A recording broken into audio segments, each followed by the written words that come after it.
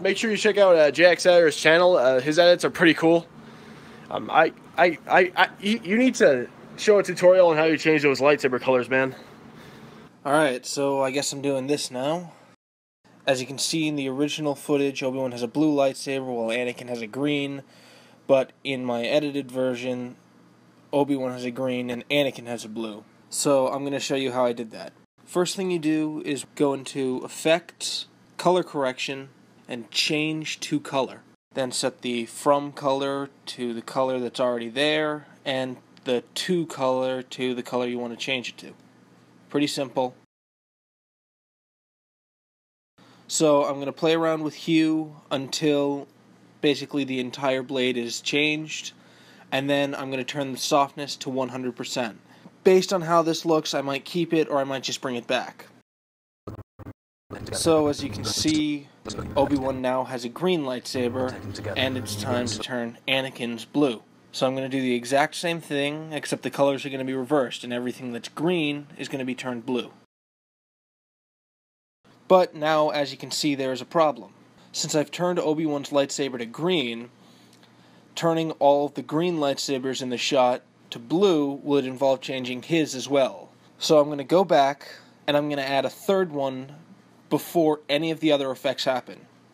And what it's going to do is it's going to turn all of the green into yellow. And what this will do is isolate Anakin's lightsaber before we turn Obi-Wan's lightsaber green. Then, once Obi-Wan's lightsaber is green, we just turn all the yellow to blue. Now, when you do this, you might occasionally come up with a clip like this, where there are two light sources on the screen that are the same color.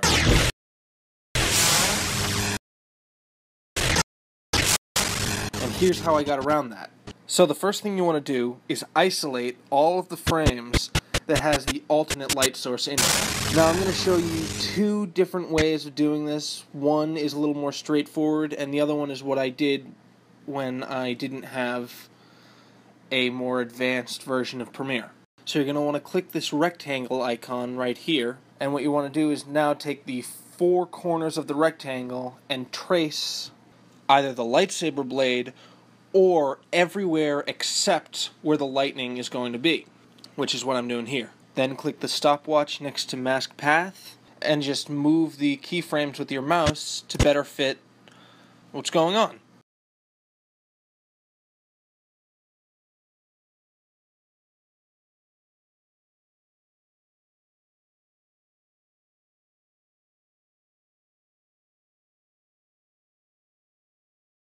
And once you're done, you'll have something that looks like this.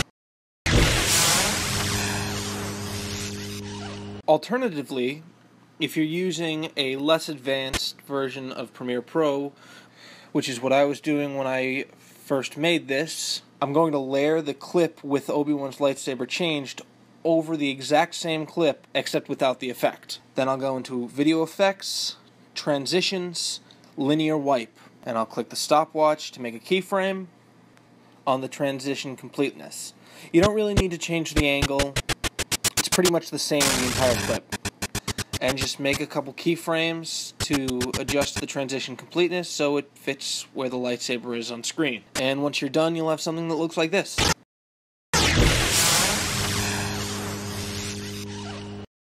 Now I want to get on to something a little bit more complicated. This one is a little bit more traditional when it comes to lightsabers. This is actually rotoscoping. And it's very similar to what I did with General Grievous, as well as Orcris, the Goblin Cleaver in The Hobbit. So it's going to start off like the other two, change to color, and then just change everything red, in this case, to yellow. And you just want to change all the numbers down here to 100%, since we're just going to be rotoing around the blade anyway. And you just want to trace around the blade, and click the stopwatch next to Mask Path to create a keyframe. And then when it comes to tracing, you're better off, rather than doing it frame by frame, jumping around a bit and seeing how the keyframes interact with each other, because you might be getting the computer to do most of the work for you.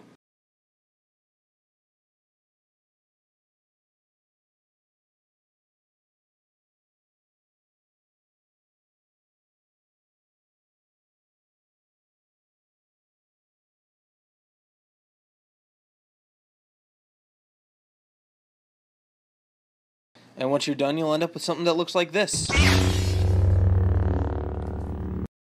The more intricate the motion of the lightsaber, the more keyframes you're going to have. For example, with this one, it's pretty much a line of keyframes. All in all, this is a pretty simple effect, and this is usually the part when I would have some clever clip of Randy Marsh or an Oblivion Guard, but I don't have anything like that, so here's another clip from that stream. Alright, I'm all set up. Gonna record short lightsaber video. You're in it, by the way. Oh, I am.